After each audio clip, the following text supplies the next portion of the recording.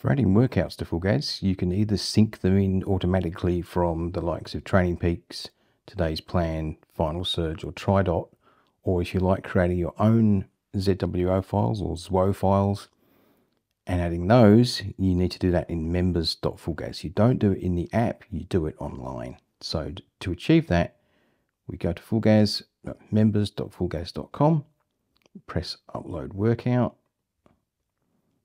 then press the Upload ZWO button, find a file,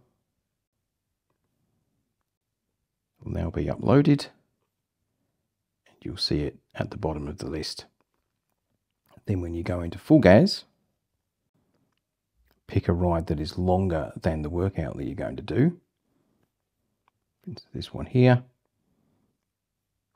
we'll click Add Workout. FulGaz will then go and look up all of my workouts and we'll then find it in here listed in alphabetical order. So here's that session.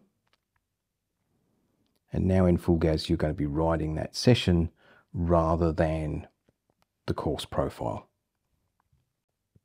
And the reason we do it online is you can then add these workouts to platforms that don't support file management, like the AppleTV. It also allows you to share a workout. So if you're a coach, you can create the session, upload it into FulGaz, and then create a group ride that has a workout attached. Then everyone does the same workout at the same time.